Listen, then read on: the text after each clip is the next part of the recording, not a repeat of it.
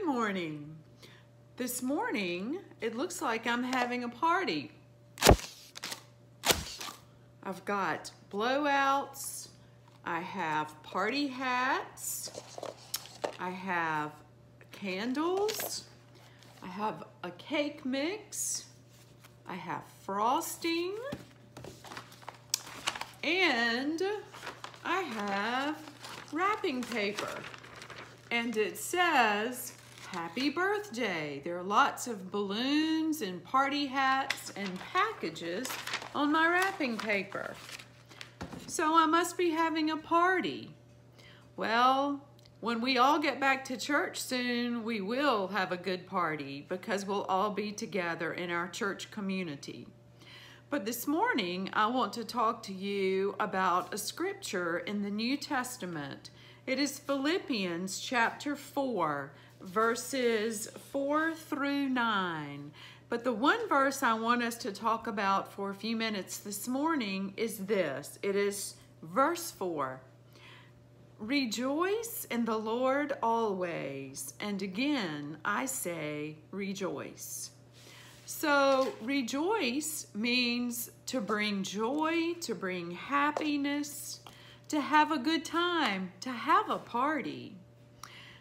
And this scripture is written when Paul is in prison, which is far from a party. But he is encouraging his fellow Christians and new believers to the faith to have faith, to rejoice. The joy is not that he is in prison, but the joy is that the Lord is in Paul's heart. And I encourage each of you, even when you get up in the mornings, you may not want to go to school, you may not want to do the activities that are planned for you that day, may not even want to eat breakfast or what they're serving.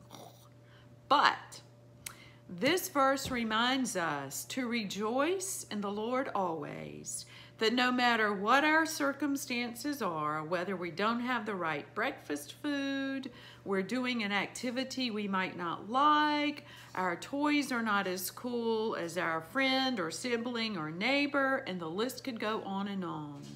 But Paul is encouraging you and me that regardless of what is going on in our little world, that Jesus is always in our heart, and your job and my job is to share the love and joy of Jesus with everybody.